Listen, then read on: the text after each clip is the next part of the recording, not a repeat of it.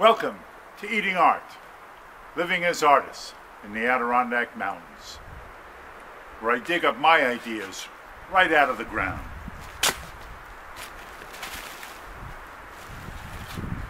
Look, I've discovered something. Looks to be a box of some kind. It looks like an ancient artifact. And it's got a book inside. What a discovery. Let's go back in the studio and we'll look at it a little closer. Hi, I'm Terry Young from my studio in the Adirondack Mountains of New York State. My wife Sue and I were married and started a business together over 40 years ago. Young's Studio and Gallery in Jay, New York, on what was then a quiet country road.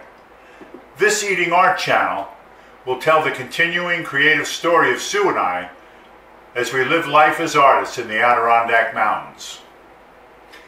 This is what I just dug out of the ground. You saw me, and it's got a book inside. I've got some explaining to do. This was part of an art performance piece titled New Digs. We made the grounds around our gallery look like an archaeological dig site. Parts of the grounds were roped off and sod removed. And Sue and I made a drum rhythm to go with a poem titled New Digs. And then I dug into the ground and discovered this object with a book inside. The object is a clay box, glazed and fired in a raku kiln to about 1600 degrees.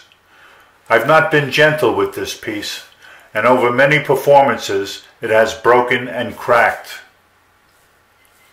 But for me, that only adds to the authentic look of the piece, which is what I was trying to achieve in the first place. The book is a single signature binding and contains a collection of poems that I wrote. The cover is a thin wood and paper veneer on binder's board. Inside the cover is a Japanese paper with gold and silver flecks, and the signature is Arches text wove cotton paper made in France. I used an inkjet printer for the type. Sue distressed the book to make it look old using foot stomping on gravel techniques that she developed just for this piece, used tea bags, a touch of blowtorch wizardry, and of course very effective blueberry stains.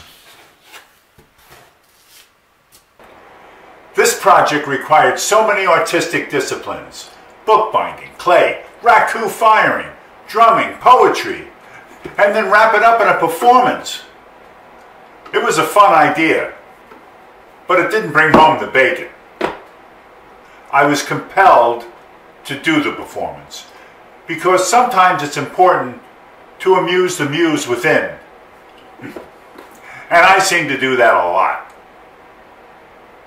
Years before I dug New Digs out of the ground, I discovered an ancient Adirondack observatory on a hike into Indian Pass. Don't go looking for it now. It's not really there. This is a pencil drawing of the remains I saw, and I added a traditional Adirondack balustrade border to the drawing.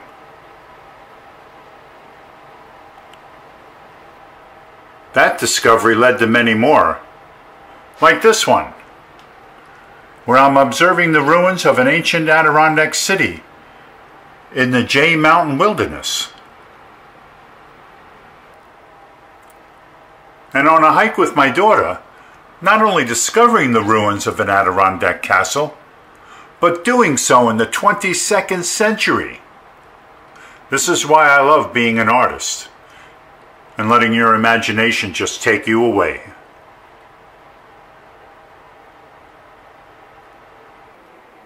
With my growing obsession over discovering ancient artifacts and civilizations, I started working more in clay and making what I call towers.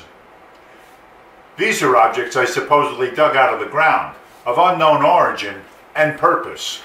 But I gave them purpose by making books that would fit into their curious openings.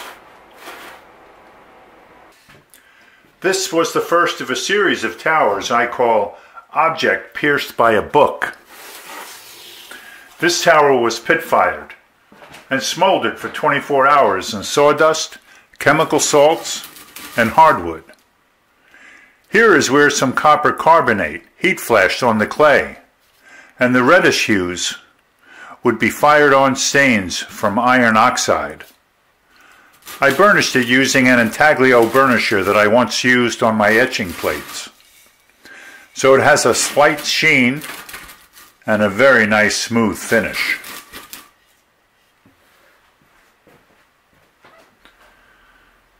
I matched the colors of the object with the marbleized paper, and then dyed the sewing threads to match the paper colors. I took the sewing threads and punched them through the spine and tied them tightly around a cutting from a red twig dogwood. The book measures 9 by 7 inches and has 5 signatures of 20 pages each, for a total of 100 pages. I liked it so much, I kept it for myself and used it for my diary for several years. And now it sits filled with ancient thoughts and memories.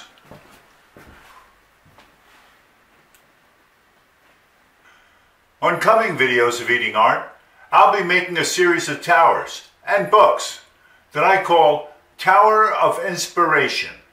I'll be using oil paints, gold and silver leaf to make the tower look aged. We'll also be visiting Sue's pottery studio, and here's a sample of that. And I'll just peel this off now. So there you see the little pieces. It helps impregnate those little pieces down into the clay. And this is a form that I threw on the wheel. We'll have lots more of Sue at work in her clay studio, but also Sue will show us her latest work in weaving, and I've got to show you a sample of that. So this is a twill, cotton twill. I'm going to make a set of napkins. And I wanted something I can actually use every day.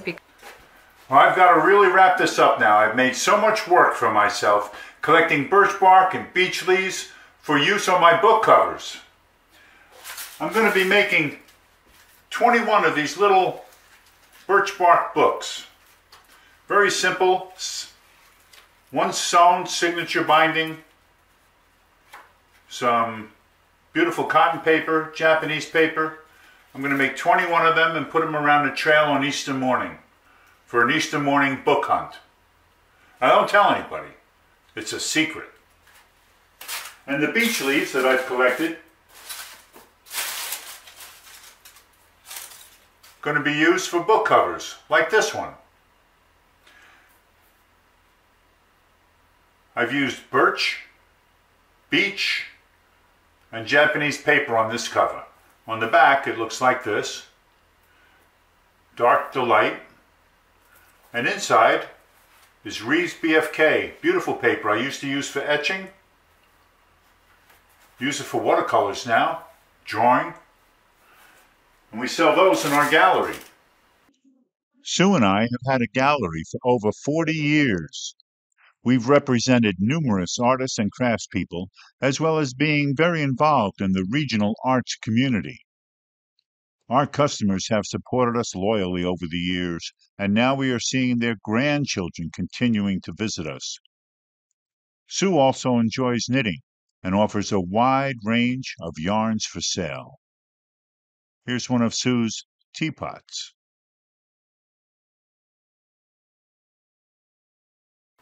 And there'll be lots more Sue in the pottery studio. So come along with us for the ride. And if you like it, you know what to do. And thanks for watching.